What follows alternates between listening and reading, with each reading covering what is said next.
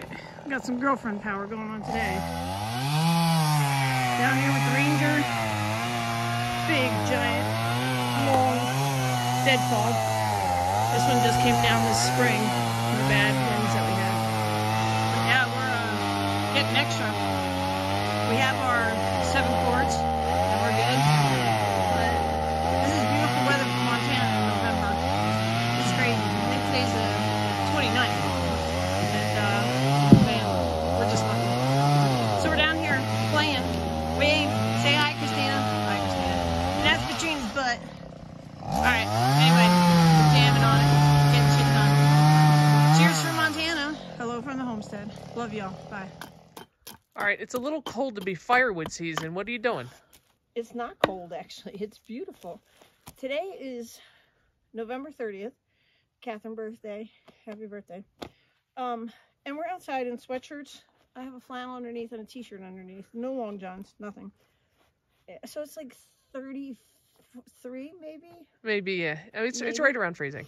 But, so we had our friend Christina come up yesterday, because it was beautiful yesterday too, and we got a jump start on wood.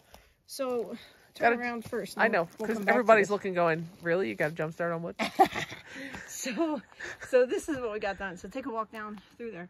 So this was only 3.5 hours of work with 3 people. So Katrina cutting. Took us off. Christina hauling out of the woods. And then what I'm doing now is we just went down and got the very last load that was still down there from yesterday. I'm skinning them. So what that means is I'm trying to get the bark off.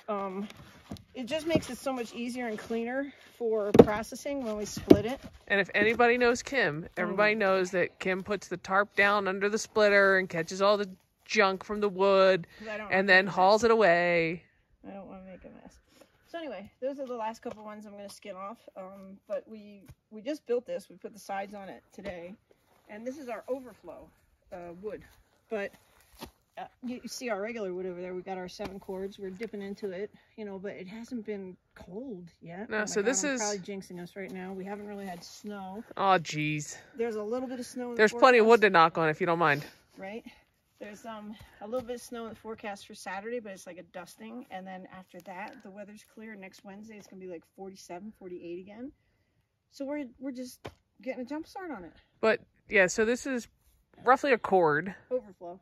But last year, or for this year, we think we got about 7 cords.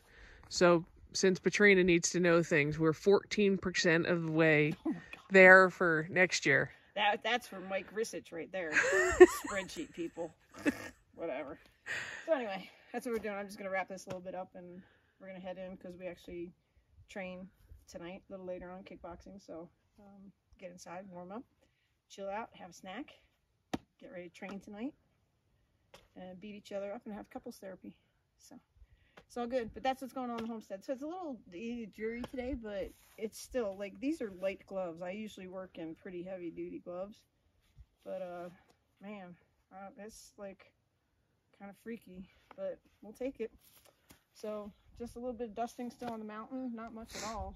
But that's a north facing slope, so it doesn't get a lot of sun. So correct. But it's beautiful. I'm not complaining, and I'll take this for another month if this is what it's going to be. I don't care. And we'll just keep processing wood. Stack her up. Get her ready.